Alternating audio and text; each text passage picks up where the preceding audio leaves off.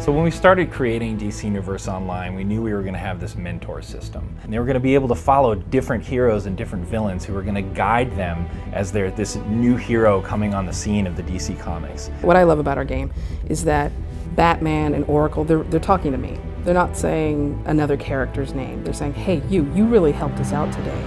That's why we want you to be a part of our team. Try to deliver on the Batman fantasy so you felt like you were Batman or living in that Batman world, you know. So you would go to Gotham, it's dark, there's all kinds of crime and things like that, and only you can save them. You're playing that whole detective role. Really, when you start out the game, you're not dealing with Batman himself except over a communicator.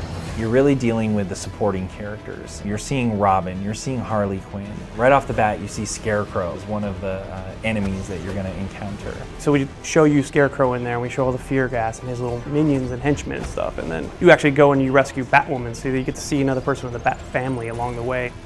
Amusement Mile is actually pretty cool. So it's this big swath area, looks really iconic, cool looking stuff. You got clowns everywhere, you got cops everywhere.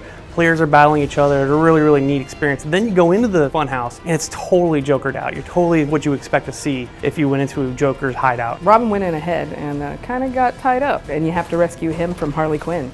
We actually do have a mission where players just can't get rid of a bomb, and they're tasked to pick up one of the Joker's bombs and find a place to get rid of it, and they end up throwing it into the river as an homage to Batman 66.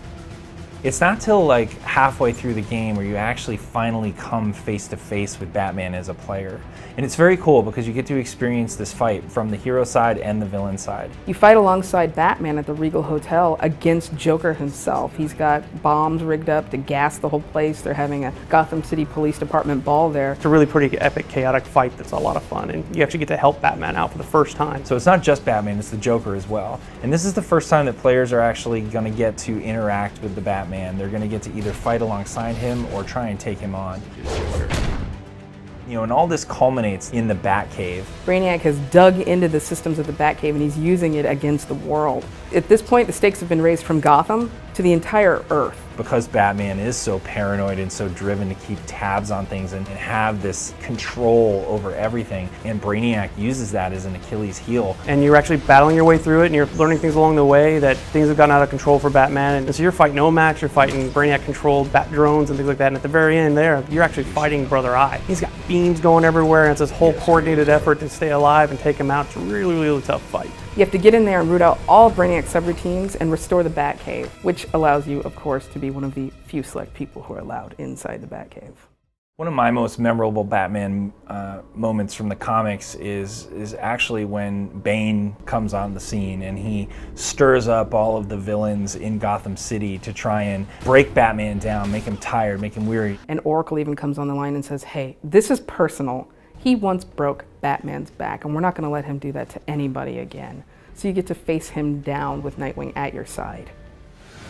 We have this interesting thing going on in Arkham Asylum in the game as well, where, you know, something is stirring up all of the villains that are in Arkham and sending them out into the city, and this is causing all this chaos. Poison Ivy, Mr. Freeze, and Scarecrow. Each one of them has their own wing that they've taken over, and they're actually recruiting more members to set out an army and then take over the whole city. At the very end, Batman shows up and thanks you for your help, and you basically save the day, and it's a big, long, fun alert, one of my favorites.